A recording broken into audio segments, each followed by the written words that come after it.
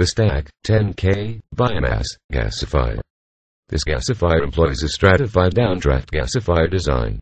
In the hands of a knowledgeable operator, our improved design biomass gasifier will enable the user to power engines for vehicle transport and off-grid power generation.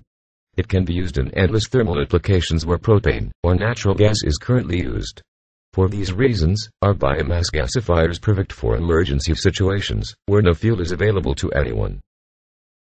Product features of the model Stack 10K biomass gasifier. The unit features a stratified downdraft gasification design, compact structure, high efficiency, and simple operation. It produces gas fast, in 1 to 2 minutes. Biomass fuel can be added conveniently, while simultaneously generating gas. There is no need to shut down to add more fuel, ensuring consistent operation for the user. The gasifier features an exceptional filtration system, containing both a liquid water purifier, as well as a bed filter. This system ensures that the tar content, ash content, and moisture content of the gas is kept to a minimum, and the gas is clean. The entire unit occupies only 1 square meter of floor space. The gasifier can be started without relighting, up to 20 hours later, simply by opening the air entry and turning on the blower. Items included, with the purchase of a model Stack 10K biomass gasifier: downdraft gasifier unit, gas cooler and filtration unit, blower assembly, high temperature gaskets, valves, and assembly bolts, gasifier cleaning and operating tools, tabletop stove for emergency situations, cooking, or experimentation, operating and instruction manual, gasification information CD, and assembly and operation video. Operating the Stack 10K biomass gasifier. Step 1. Fuel preparation.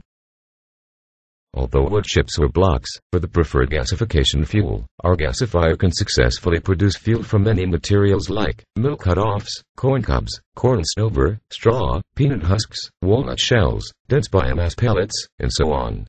For best results, most biomass material should be approximately 1 inch in length.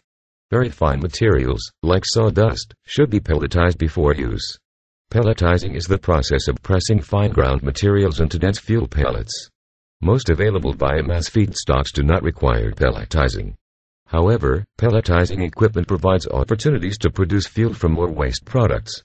For the best pelletizing equipment and information, please visit www.statproperties.com.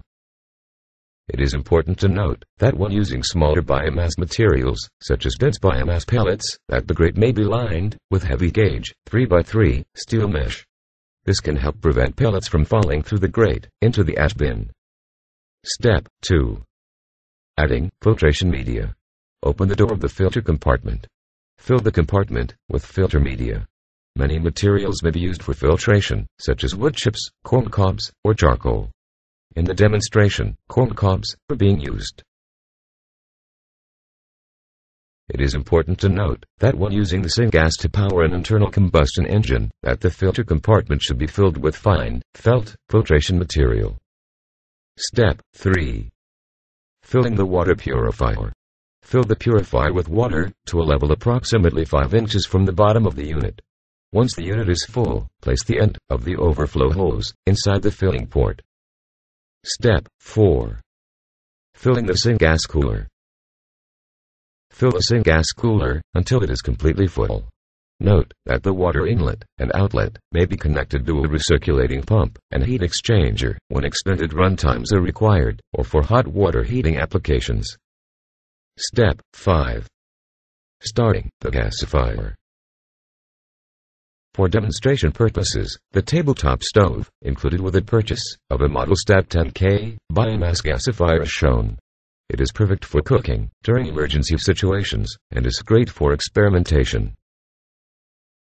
Turn on the valve of the vent pipe, then plug in the exhauster. Fill the reactor half full with biomass materials. Light a piece of scrap newspaper and place it inside the reactor.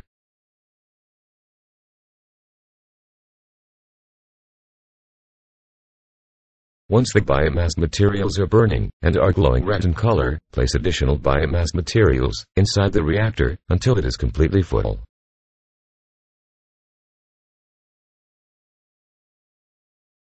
Press the electric igniter pulse switch.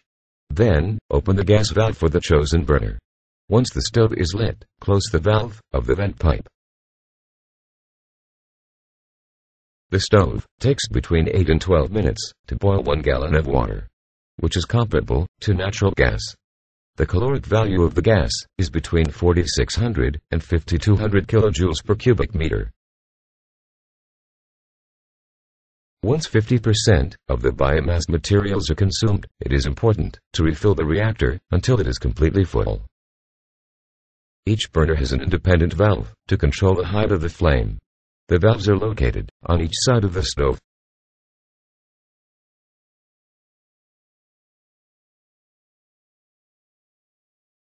Thank you for your interest in Stat Properties biomass gasification technology.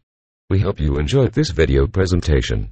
For more information and the best alternative energy products available, visit us online at www.statproperties.com. That's STAK properties.com.